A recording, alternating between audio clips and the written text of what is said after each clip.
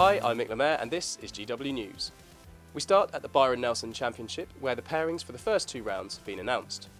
Martin Kaymer, winner at the Players last week, is again in action and he'll line up alongside Brandt Snedeker and Jimmy Walker. Defending champions Sang Moon Bae will tee off with Jordan Spieth and Harris English, and elsewhere Matt Kuchar will play his opening round with Gary Woodland and 2011 winner Keegan Bradley. Little-known Case Cochran will also be in Texas after he qualified for his PGA debut in spectacular fashion. The 25-year-old, who spends most of his time on the Adams Tour, made a hole-in-one on the fifth extra hole in yesterday's qualifying and tweeted this picture as evidence of the feat. One notable absence in Texas will be Patrick Reed after he withdrew yesterday. Wife Justine is close to giving birth to their first child, and after doctors advised she stay at home, Reed decided not to travel to the Byron Nelson. And whilst Reed is awaiting baby number one, Webb Simpson announced via his Twitter page that he and his wife Dowd have welcomed their third child, Wyndham Rose Simpson. Congratulations from everyone here at Golfing World.